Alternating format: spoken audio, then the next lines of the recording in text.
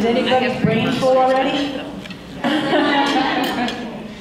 So during lunch, we have a keynote luncheon that's all about access to capital, from micro loans to billions of dollars. And we have industry experts that are going to give you a wealth of information. First up, Terry Billups, Assistant Director, District Director of Economic Development. She was up earlier today. She's going to give you a wealth of information.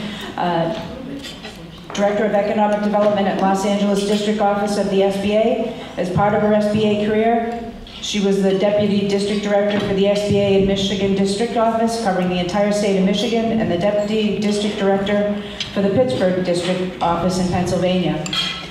Desiree Patno speaks for herself. And Vanessa Nicole Dawson, founder of the Vanetta Project and contributor to Forbes. Vanessa is a serial entrepreneur, an active angel investor, and with a background in digital development and retail finance. She began her career in retail finance and private equity in Vancouver and New York. Welcome, ladies.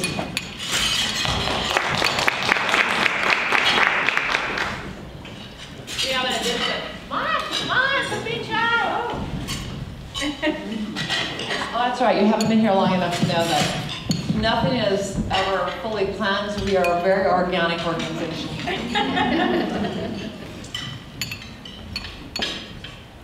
So this is truly a very different access to capital kind of panel that we put together.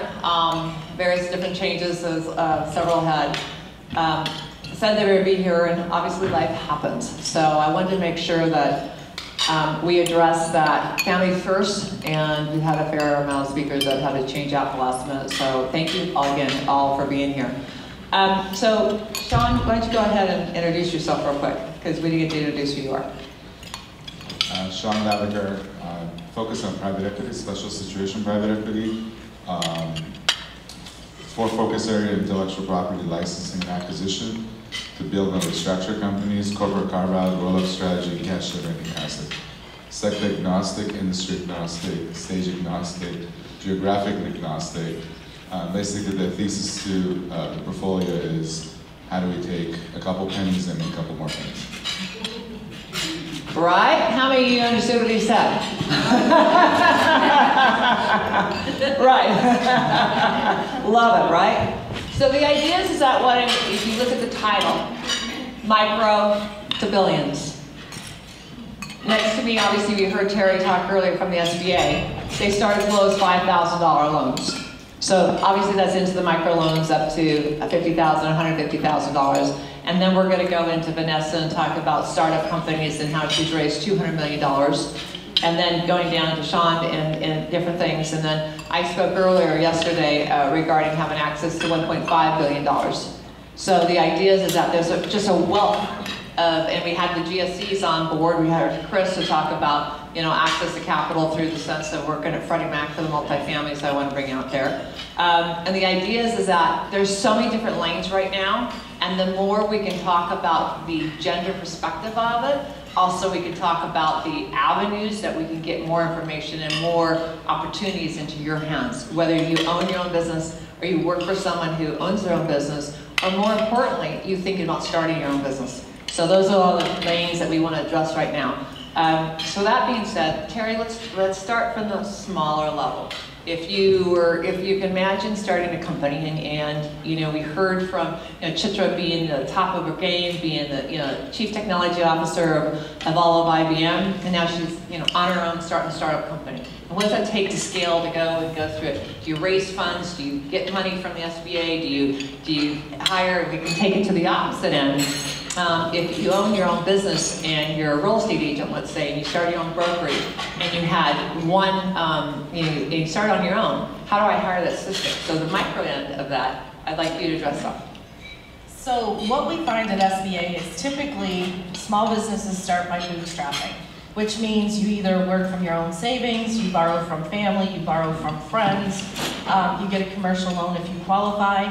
That's usually where most businesses start. Sometimes it's taking a line against your credit card. That can get you into trouble, but realistically speaking, that's really where most businesses start. It's only once you get beyond that and you grow a little bit and you start to understand that, okay, I can't continue like this, like I need to do something differently.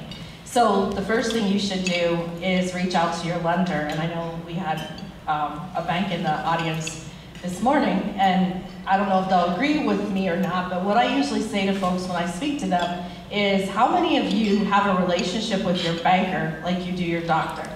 And people look at me like, okay, what do you mean?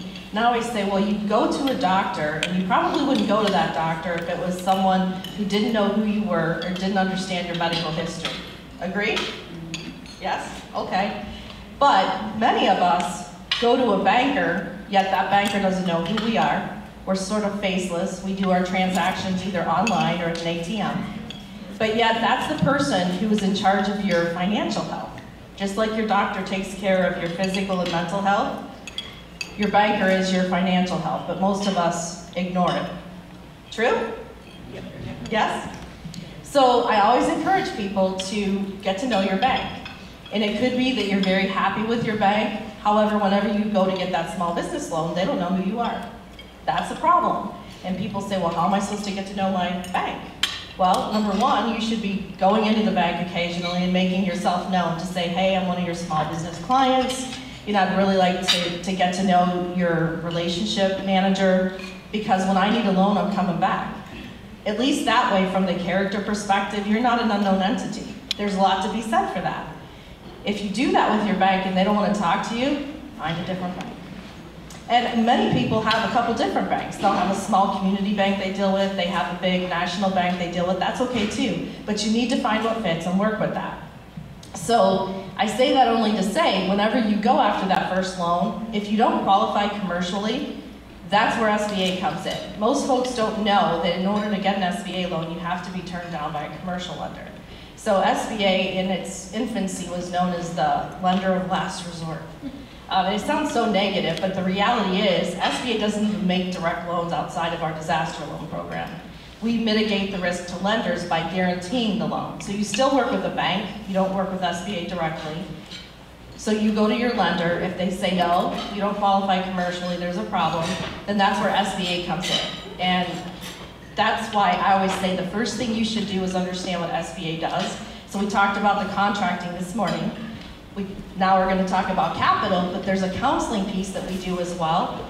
The beauty of the counseling piece, besides the fact that everything is free, is the fact that you can go and talk to one of our women's business centers who also service men, but they're tailored to women, or one of our small business development centers. You take your business plan in. If you don't have one, we can help with that. Take your business plan in, because most people already have it if you're a business, and let them go through that with you. And one of two things is going to happen. One could be, they say, this is a great business plan, you're ready to go out and seek capital. Okay, great. That's what you do next if you need money. But if the answer is, oh, this needs some work, so let's work on your projections. How much money do you think you need? Most people either think they need too much or don't think they need enough. This is something we do free of charge to you. So the counselor will look at it, run through your financials with you. They'll help you put together projections if you don't have them. They'll look at the capacity you have and say, okay, what do you think you need? If you, for example, if you know there's a big contract you want to bid on. They can help you go through that and understand from a startup perspective, what do you qualify for today? Because what you think you qualify for could be dramatically different from what you really qualify for. So that should be the building block. See where you are today, once you get beyond the bootstrapping period, and then scale toward wherever you want to be, which might be that $1 billion mark. So as we go through what SBA can do for you, we go up to $5 million. Most people would say like, oh wow, that's a big loan. But Desiree mentioned we do $5,000. The reality is we, through our microloan program, do $500 loans. So like if you're a truly startup, you have no collateral, you don't know where to begin, and maybe you're a home-based business and you just need to buy a sewing machine. Well, $500 would probably do, but that gets you started. So SBA is here to walk the walk from day one all the way through as you scale. Once you get beyond that $5 million, and we hope you all get there, maybe you're gonna buy a building, we have a loan program for that. Maybe you're gonna buy a piece of capital equipment, we have a program for that. I mentioned international trade earlier. We have programs for that. So it's just really getting to know where you're going and let us walk the walk with you, because we can really scale with you, and most people don't understand that. Excellent, thank you. So we're going to move on over to Vanessa, because we can touch the SATR and SBR, and we'll talk that when we get to the higher scale. So Vanessa, talk to me a little about your background, and I'd like to talk about the alternative way, what you're doing, which is so phenomenal, and how you've raised your $200 million over the past few years. Yeah, for sure. Okay, so the difference between the SBA and what I do is the basics of it is debt and equity. And I think that a lot of the entrepreneurial opportunity out there right now is in this venture capital world and in this equity early stage access to capital. And I think that women are women are highly, highly underfunded in equity, in the world of equity and early stage investing. So I started my career actually in private equity for a shop in New York. We had 16 billion in assets under management, doing all of those fancy things he just talked about, later stage stuff though. Through that, it was really interesting to see what some of the side deals a lot of the guys were working on that were just with their friends or family or networks that were really close to them. So I think that as you look to go for capital, the debt, going after a debt kind of or a loan might be a traditional way to access capital, but a lot of the guys that I was working with, you go to your friends, you go to the people that have some money and might trust you or might take a bet on you. And so that is kind of the early stage capital that I got really interested in. How can I get a friend to take a bet on me? And why are so many women not funded in that way? So I built my first 2 technology companies in New York and was raising venture capital for those companies. And it's really a difficult route to go in raising capital, but it's also really difficult when you don't have those natural networks ingrained. So a lot of, like 99% I think of capital is controlled by men, and especially later stage capital and a lot of the equity capital.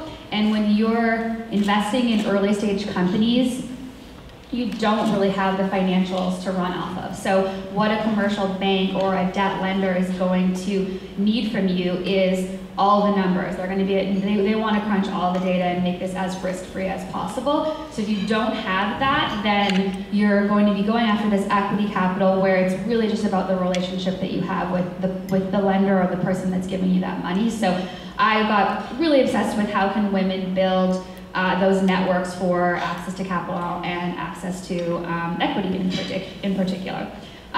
So 5 years ago, I launched an organization called the Veneta Project, which is a deal flow pipeline and capital platform that allows, that sources female-led technology companies specifically. So we don't really work with service companies as of yet, like real estate companies, or we really look for big multi-billion-dollar market opportunities with women that are building tech as their competitive advantage or IP.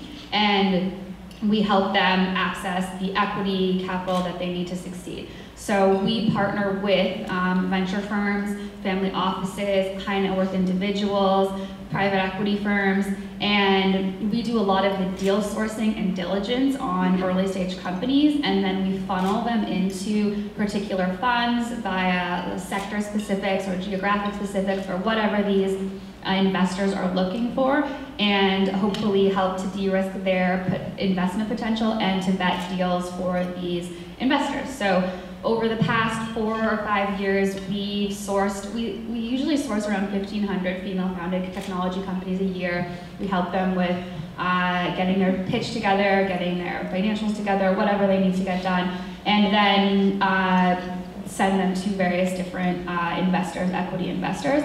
And so we've helped women raise about $225 million in seed stage funding. So these are usually checks anywhere from, I write checks anywhere from $50,000 to $250,000 per investment, usually in the earlier stages of growth.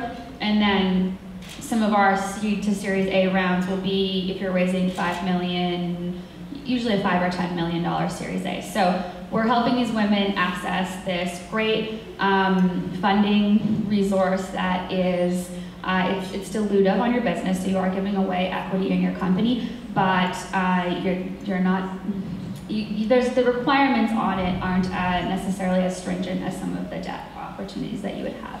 So yeah, that's kind of in summary what we do. Isn't that great? Completely different. So lots of startups out there, lots of ways of getting access to money, but here we are, same thing, same place of dealing with getting money, 5% less than that for venture capital for women. And we just don't know about it. I mean, where's the platform to go find? Where's the website that directs us? So we're back to the narrative. Who do we know? How do we get the information out? Back to this report. And to making sure that information. So since you two know of, you don't know each other, correct? No. Okay, Emma. We do work with the SBA though, yeah. We definitely have programs where we kind of get founders ready for your funding or in later stages. So yeah, it's definitely synergistically, I think there's a time in your business where you want to be looking for different types of funding. You're going to go through an equity round, you're going to go through a debt round, you're going to maybe get acquired by his shop one day. So you kind of need to, you know, have knowledge of all of the different platforms, yeah. And then I mentioned that we're with you from sort of, I'll call it cradle to grave. Hate to put it that way, but sometimes that's what it is, because if you don't have a succession plan, that's where you're headed. Sorry for being 6 feet under. I hope you don't mind. But in any event, SBA does work with tech companies too. So I mentioned our small business development centers, and here in LA, we have Bixel Exchange, which as a small business development center that's partially funded by SBA, that's what they do. They work with tech companies. So they often help you scale up, help you get ready for that pitch, help you hone your product, and most often it's intellectual property based, so they understand the world of, I would have something tangible to get someone to invest in, which is often a challenge with tech companies. And then also through our Ventura County, it's called Economic Development Collaborative of Ventura County, EDCVC, just remember the letters. They also do a lot of work with businesses who are trying to scale and are trying to prepare for venture capital, and or equity investment, and they work with them and get them ready and help them hone their pitches as well. So again, that scale from the $500 all the way through as you try to grow. SBA really is there, and we do have tools and resources and partners that can help you. Well, the other thing is that we're tracking 200 million over here. What about the STTR and SBIR's $10 billion that have out there, and 4 to 5 billion of that's grant money where you never have to pay it back if you have high-tech, scalable, commercial, fast-tech, commercialized products and services. Right, so you'll hear SBIR, which is the program she mentioned. It's the Small Business Innovation and Research, and it is grant money. So grant money differs in the sense that you don't have to pay it back. And I think annually there's 10 agencies that put what their requirements are out, and it's put on a website. And you can go out there and look at, okay, what agencies are looking for things, like Department of Energy is usually on there. And they'll say, we're looking for this type of product or innovation. So if you happen to have a product or innovation that aligns with that, then you can apply for the grant money. So during that initial phase, that's what they help you do. So they give you grant money to get you up and running. And then the STTR is when you can commercialize the product. So that comes after that initial SBIR. So that's out there as well, and that's part of SBA. And again, most people don't even know. So I'm gonna play show and tell.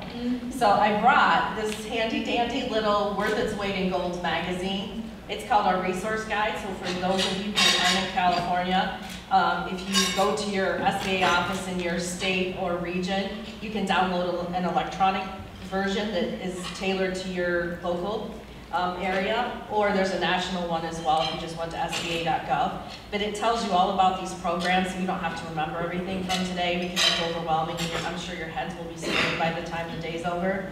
But what you can learn in here is incredible. And if you just take the time and invest in the education piece of it, you'll be surprised at how many free resources are out there to help you. And we're talking about maybe just starting out or scaling to $1 billion, but the reality is everyone starts somewhere. And we often talk about okay, who has SBA really helped? So sometimes we'll say have you ever heard of Under Armour? SBA started. Have you heard of Ben & Jerry's? Started with SBA. So a lot of the big brands you see, you would never think that they started so small. I mean, even Apple, I mean, come on, they started really small and look at them now. So each of you have the potential to be that. So you gotta start somewhere, but education is the key. Knowing where to get funding for what you need today, tomorrow, and then 5, 10, 15, 20 years from now. FedEx started out of a garage. They got their $5 million loan from SBA, but you never see it again. So talk about, let's go to your level. We talked about Vanessa saying, or you get acquired by me. Break it down a little bit more English on what that is that you do and how you evaluate, because we actually ask someone to be on the stage on the appraisal process. Meaning, what does that look like? How do we integrate it? Because you're not going to say, oh yeah, valuation is here, we're just going to give you the money. It's very much changed, because if we were going to talk about we were invested in, say, cancer 20 years ago, people would throw money at a startup company because, oh, you have the next drug, okay, we're going to do it. Now we have so many different platforms that we can evaluate a company and put that valuation in a completely different aspect. So from the access to capital side, and whether you're looking to buy a commodity, no matter what it is, or invest in some kind of development, what does that look like, and how do you do that, and how do you give that money in or buy? So to start off right at that, I came to this country 25 years ago, so I'm an immigrant. My mom came with us, and my dad didn't. So single family, I guess. But I started 3 of my own ventures that post-exit. Basically, I didn't go to SBA, but I went the credit card route, and I went to my friends, and I went to friends that I made in different, environment, and club buddies, and that's where we made some of those deals, and got off the ground. The first was technology play, was in the late 90s in the cell phone boom of the industry. Second was leather and goods, very small project. And the third was medical and dental supplies. And in every one of those occasions, I was broke. I literally didn't have anything left because I put everything into the business. And one occasion, the medical dental supply, my finances were so dire that I got a warehouse on the street called Elm in Orange County, right across the street from Angel Stadium, and I was living with where my mom was in Beverly Hills, and by the time going back and forth, it would cost a lot of gas. So I would choose to have a blow-up mattress and sleep in the warehouse, so I didn't have to spend that much money in gas. That's how things get tough. But to evaluate the business, what we look at is parameters. So everything that you heard is based on whether it's equity, meaning that you're buying a portion of a company, or you're going in debt, meaning that regardless of what your portion is, you have to pay them back first, the debt piece. And I think most people don't spend enough time to educate themselves, and the education process, even through MBA, doesn't get you ready for a real business. And understanding the time that it takes for you to get ready to acquire either equity or debt, or a third piece which is called MET. I think it's a combination of equity and debt, is fairly complicated because you have to jump through different ideas and present them and charts and so on and so forth. So it takes time to get that, all the charts and data ready. And understanding that is where most people fail, because they're either underfunded or they're not ready to get the funding and they'll miss the boat. And it happens on a regular basis all the time. So an area that I focus on is called special situation private equity. I go into technology companies and so on and so forth, because the tech entrepreneur, even though they put a perfect pitch together and they raise X amount of money, whether it's in hundreds of thousands or hundreds of millions of dollars, they can't execute because they don't have enough resources. They didn't plan well enough. So building that little bit of a cushion is always the key to get a project off the ground and be successful. Hence the little story about me sleeping on a mattress. I wanted to have enough capital. But now looking at the companies, we're looking for asset. And asset depends on what are you building. If you're on the technology side, you're building resources to figure out who's your best client in mortgage, and who are you going to take to? So regardless of what you're looking at, there are only a few people, which means there's a process of sales. Whether you're a lawyer, doctor, or in business, you're in sales. And if you're not selling, you're going out of business. And so looking at the sales process of every business is very crucial. So what I look at is the asset. The asset is the core underlying value that that business provides. And that could be anything from technology to real estate to medical technologies and know-how. I've done things from simple software plays to nuclear medicine play. And throughout the whole process, when I was on the investment banking side, we went through the same process too. We figured out what the value is. How do you grow the value? That's what the core value of private equity is. We find the value, and now that we understand what the asset is, we try to match it to the demand. What are people looking for? How do we monetize? So again, as I shared before, we take a couple pennies, obviously a little bit more, and try to make it to a couple more pennies. That's the whole process. Doesn't he make it sound like it's just so easy? The point we've heard for the last 3 days was we get knocked off, we get back up. Here you are, living in Beverly Hills. At the same time, you're sleeping on a blow-up mattress and I know exactly where that is.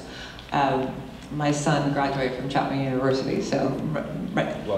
Yeah, and down the street many times.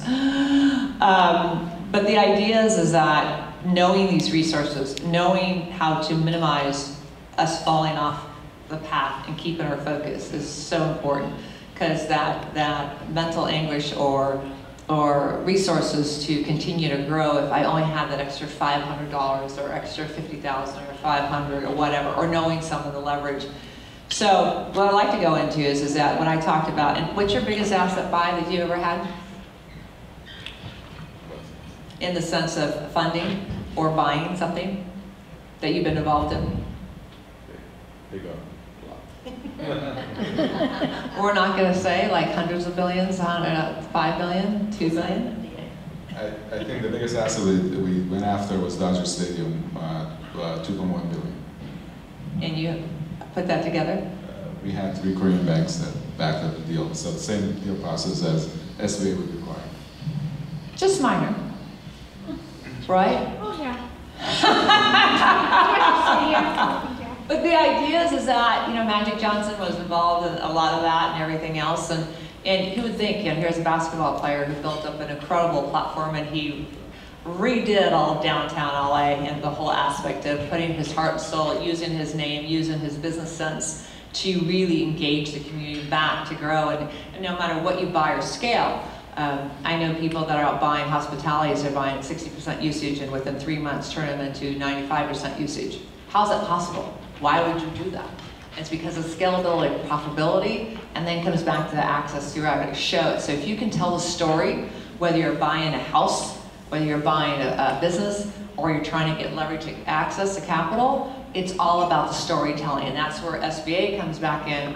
No matter your size, if you're thinking about going after several $100 million, they're there to help you navigate the platforms, but it takes time and energy. It's not going to happen overnight. That you have to put together that platform. So I guess the question is that success rate.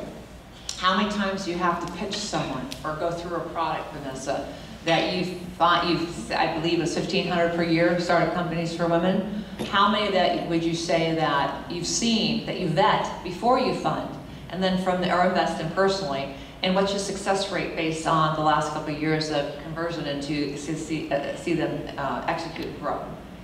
Yeah, so for us, well, they're really early stage, and we've only been in operations for 5 years. So general investment timeline of a venture fund, for instance, is like a 10-year term. So we've only really seen these companies grow from 1 to 5 so far. Some interesting stats on success of female-founded companies.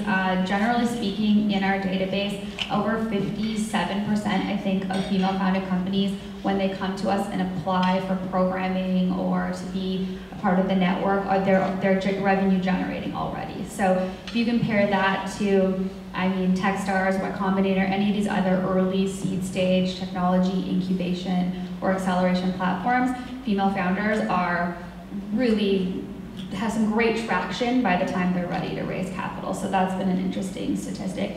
I think of the, I guess, percentage-wise, we're seeing there's only about 30% of founders in our pipeline that convert from pre-seed to raising a seed round of capital. So it's low. I guess that's not comparatively to the market. That's probably higher. But yeah, so about 30% of 1,500 companies per year are successful at closing some round of funding, whether it be $150,000 convertible note or their $2 million seed.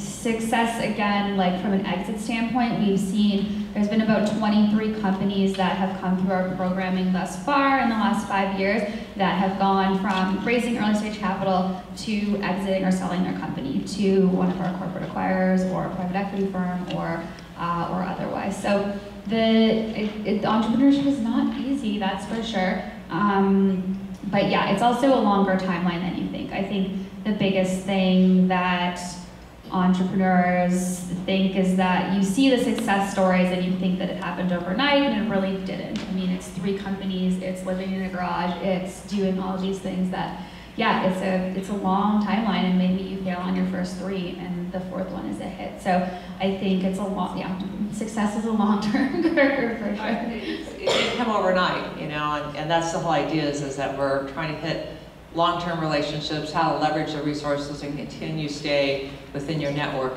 Tammy always talks about having your tribe. I believe your tribe in the businesses is that, you know, if you have a product that you know is just fantastic, you turn around now that you know Sean and say, hey Sean, I got this product that I need your help in, and who do you know that's going to be in my system? It's like Wendy running around, you know, who referred you to me to be on this panel just yesterday afternoon at 11 o'clock at night, said yes, and so he's here on the stage. But the platform is that this is how, talking about Wendy walking in, but this is nothing to call you out, Wendy, but the idea is that this is how the game's played. This is knowing the rules of the game to play the game, is how to leverage, because if you have that missing link, we now, you know, you hear a lot about the opportunity zones, how to develop and how to grow. Yeah, you have the qualified funds to raise the capital to inventory and actually build this incredible community and invest into it. But the idea is that you have to have all the pieces of the puzzle. And that's what I'm trying to get together, is saying, here's your integration level, okay, from micro to billions. And then let's talk about the factor of the global side. How do we deal with the client that I work with is that they're another country, very small country, and they have so much funds that they actually outbid each other because there's no more products and services that they can build and grow within their own community, and so they came in and started investing in the United States. And they have this incredible platform. I mean, it's going to beat the SBA rates. I'm not to put you down, sorry. You know, could you imagine getting $1.5 billion at a 4 to 7% interest rate? You know, we heard that yesterday with a 5% Kickstarter rate. You know, that's incredible capital, but they have very defined lines what they're looking for and a couple different other platforms that you're going with. But this is what they're dealing with, is that it's not just the local market of what they're doing in the United States. You're looking for your product that's in another country. Money coming in and money going out, and also investment. And so when we looked at the opportunity zones earlier yesterday, we looked at the impact of what it's bringing in, that a lot of the people started that build, you know, like several of the family office space are building these huge projects in other countries. They said, wait a second, I get a great tax write-off to come in and bring it back and invest these properties and acquisitions here in the United States versus in other countries.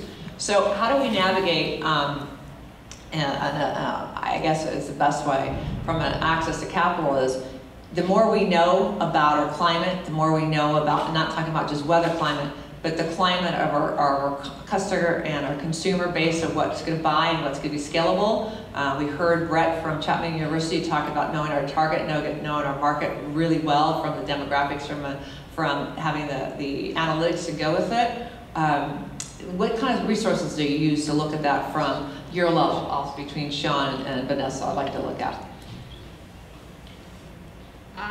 We only operate in North America right now, so Canada and the US. We have a lot of interest from, I guess, Chinese investors who want access to innovation within the United States, so they will come to us looking for deal flow. That's kind of the one way. And then I guess our other way that we bridge gaps for entrepreneurs globally is through our corporate innovation partnerships. So a lot of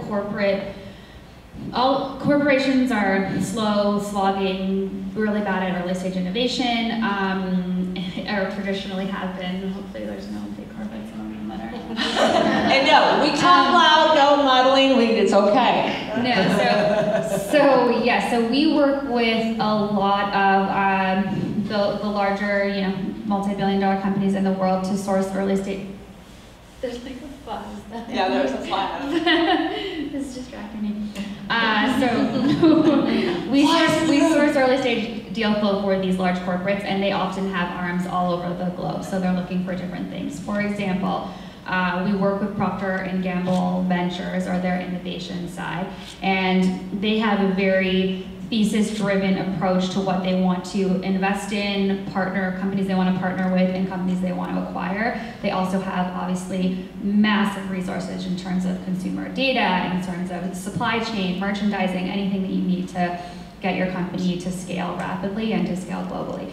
So our bridge, hypothetically, it could be construed as global, but so we work with them to target early stage companies that have really high potential given their thesis statements, and then they will partner with our companies on specific issues or problems that our businesses are going through and help them scale. And it's kind of a deep diligence program on Procter & Gamble's part or AARP's part. They want to understand and meet these entrepreneurs, they want to see the technology that's happening, and then they want to help these companies scale and grow and be investment and equity partners in them. So that is one of the ways that my organization helps with entrepreneurs accessing global markets, and there is some interest from Asian investors to come into the US too, which we source for as well.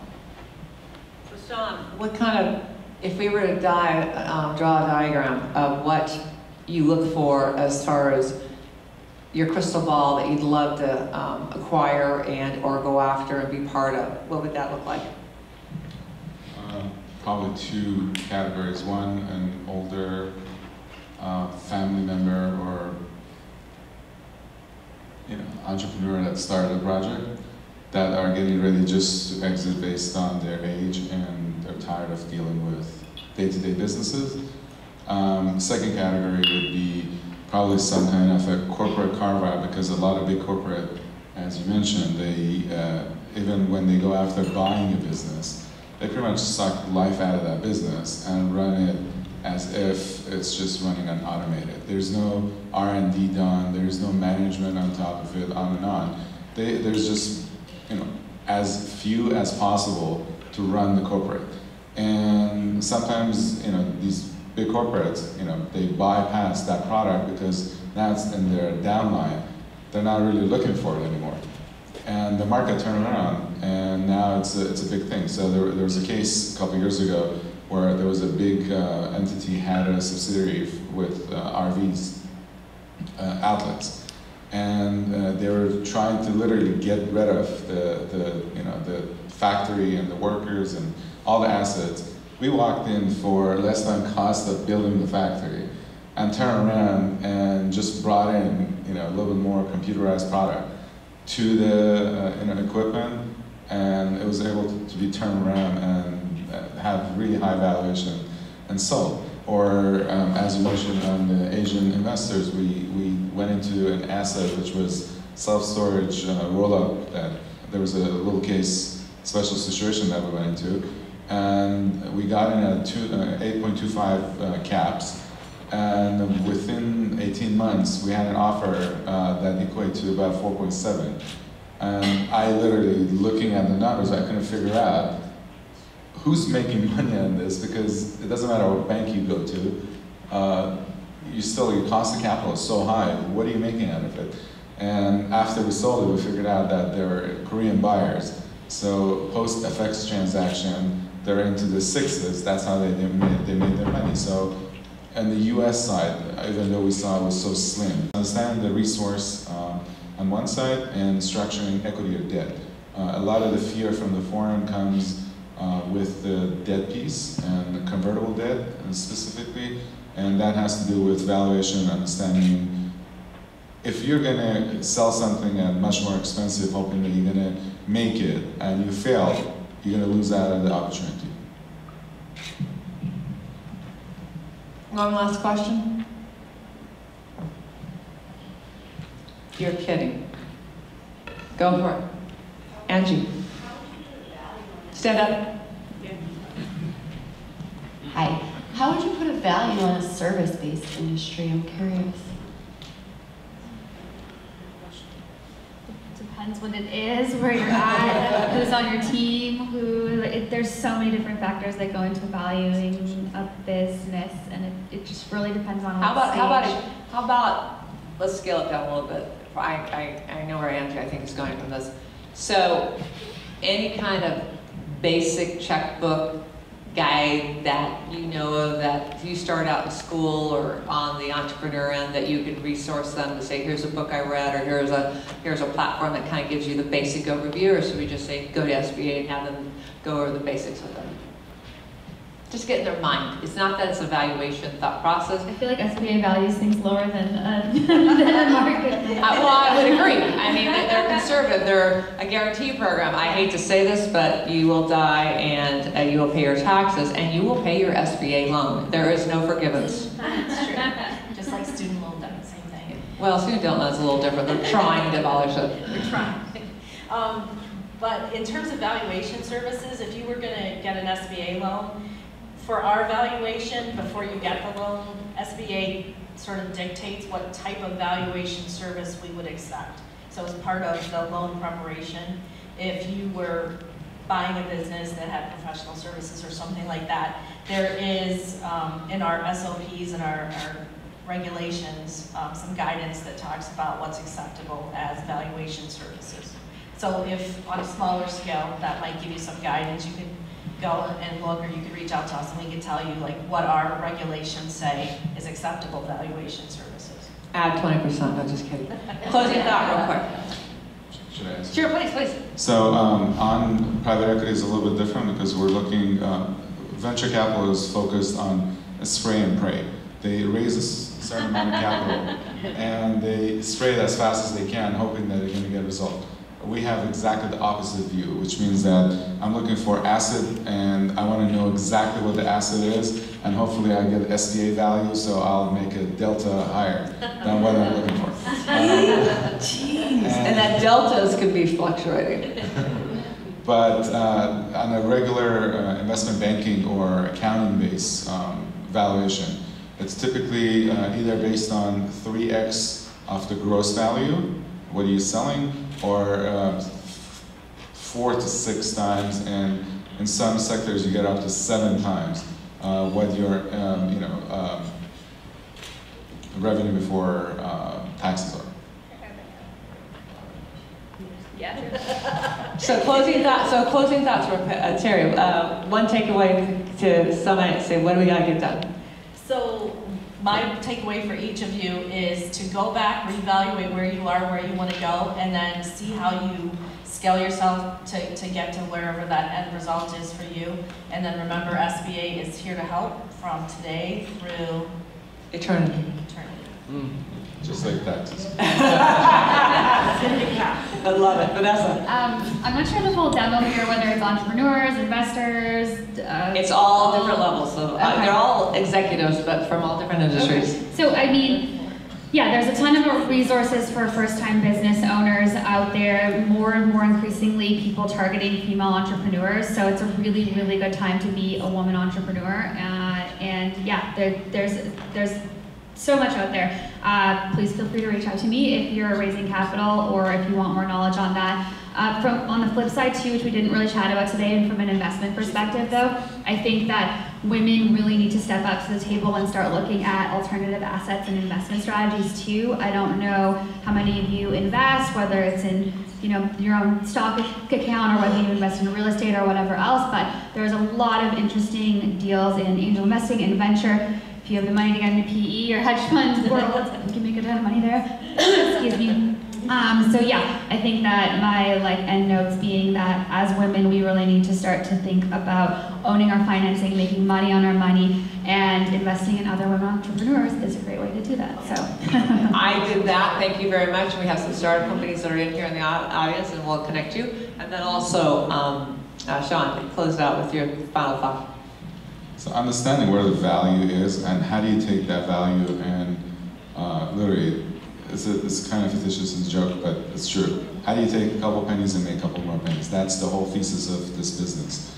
And people sell themselves too short, thinking they're not smart enough, they're not tall enough, they're not in the right environment. It's not true. Everyone at every level, it doesn't matter how much money you have and what your height and gender and on is, you have an ability to make an impact.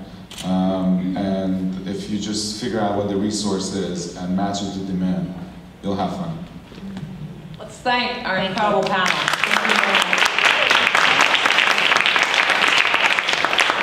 Okay, and I'm going to one more time shamelessly promote something from SBA. We often partner with faith-based communities as well as part of our mission to connect communities. And next week we have an event in High Pin. She has been a good partner to SBA in the faith-based community for some of our events that we've done. So next week we have our faith-based summit, which is no cost. It's going to be held in Carson, California. And it's a very difficult topic to talk about. So this year's theme is safe, secure, and sustainable communities. And we're going to talk about preparedness in terms of safety, physical safety, cyber safety, and a lot of it will be presented by FBI. We have the IRS criminal investigator to talk about the cyber side of things.